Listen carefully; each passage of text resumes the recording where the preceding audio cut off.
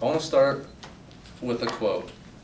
Coach knows that when the game gets tight, a light switch goes off in my head. He knows I won't hesitate to pass the ball to someone else to hit the game-winning shot. He knows that I just want to win. That quote's from Brandon Roy.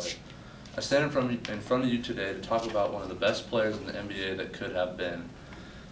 This man is Brandon Roy.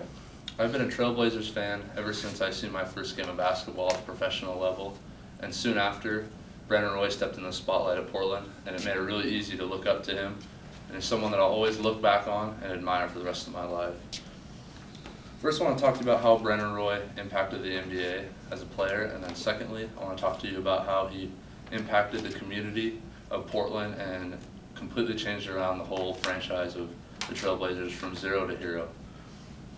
First, let me start off by telling you a little bit more about Brandon Roy. He was born and raised in Seattle. He went to Garfield High School, which is located in the Central Division of Seattle, and played basketball there, did great through his senior year, and he got recruited to UW where he became a hometown hero and later took them to the playoffs into the Sweet 16. So it was only destiny that Brandon Roy made his way to Portland. He was drafted in 2006 by the Minnesota Timberwolves, 6th overall, and was immediately traded to Portland for draft rights. From day one, he wowed viewers with spectacles and again did what we thought we knew to be undoable. He took a team on the edge of implosion and gave their fan base something to look forward to. Despite losing in 6 games to Houston in 2009, Roy put on a spectacular show all by himself. The best example of this is in the 4th quarter with 0.8 seconds left to go, down by 2. Brandon Roy gets an inbounds pass, rises up, hits a 30-foot jump shot from beyond the arc and to win the game.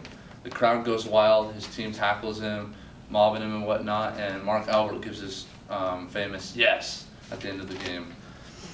A little bit later in Brandon's career, he signed a 5-year, $82 million deal that would put him at the all-star level as far as making money goes in the NBA.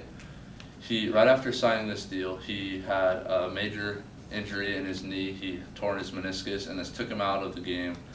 Affected every aspect of his game. He was basically, his career went down the tubes afterwards, and he became nothing more than a bench player to the Blazers.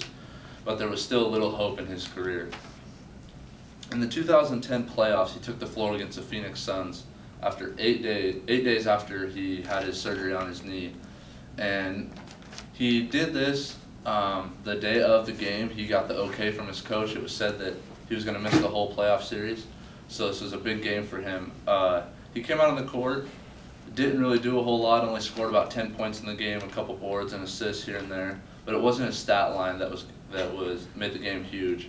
When he stepped onto that hardwood floor, the whole arena in Portland went nuts, absolutely wild, because they had a view of their star player, their man, back on the court and had a chance to be playing again.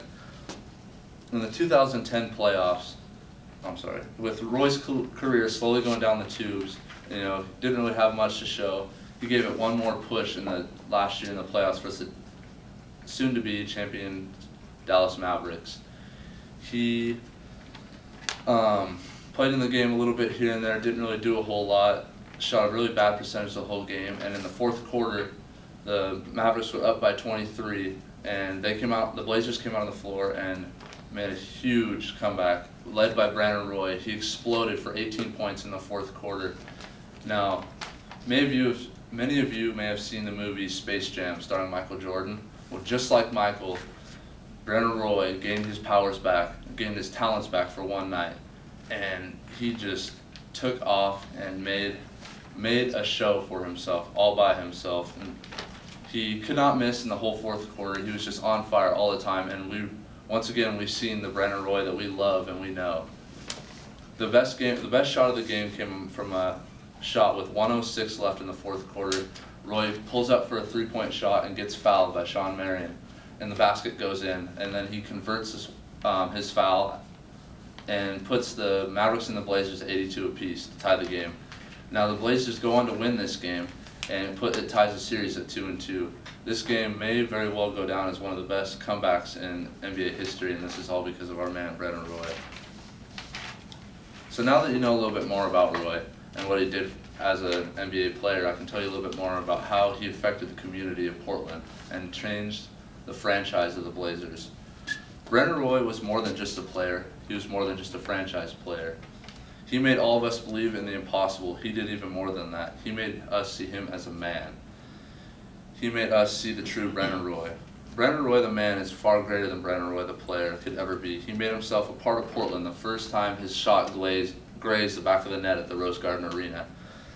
Everyone watching knew they were watching someone special, not something, but someone. A special player can turn the heads of a fan, attract more people to the games, or even challenge the league's best. But a special person, however, can not only affect what's going on in the court, but what's going on in the community. People around the league did not understand the kind of guy that Brennan Roy was. He was a once-in-a-generation kind of guy. With buzzer-beater game winners, fourth-quarter heroics, and near-peerless skill set, Brennan Roy has spent the past 5 years stopping Trailblazers fans' hearts. So what if he's not going to be the next Michael Jordan? Roy had style, he had class, he had a never surrender, never give up attitude.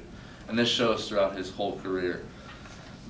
Brennan Roy always slowed down the game and made it his own. He was never hurried, never rushed. You never saw that in his game because he always was in control of what was going on.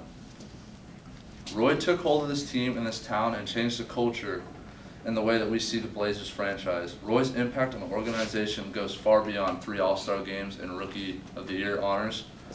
Because of his connection with the fan base is not simply because of his career averages, 19 points a game, 4.7 assists, and 4.3 rebounds. Roy was the figurehead that ushered Portland through the, as many of you have heard of the Jailblazers era.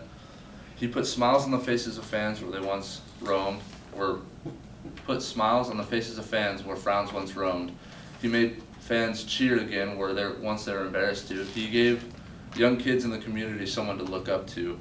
He was someone on the right side of the tracks with an upside for change, and change is exactly what he gave the city of Portland and the Trailblazers organization.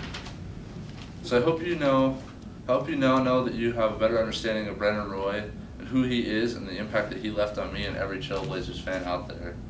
First, we talked about the impact that he had on the NBA as a player and how he took charge to lead the Blazers through 5 years of much needed success. Then I talked to you about how he not only made an impact on the team and their success, but how he changed the basketball community. So let's take some time to appreciate the loss of someone truly special to me and those who watched him. Here's to you, B-Roy. The Blazers should be hanging your jersey from the rafters soon enough, and I don't know about you, but I can't wait to cheer him on one last time as they raise it.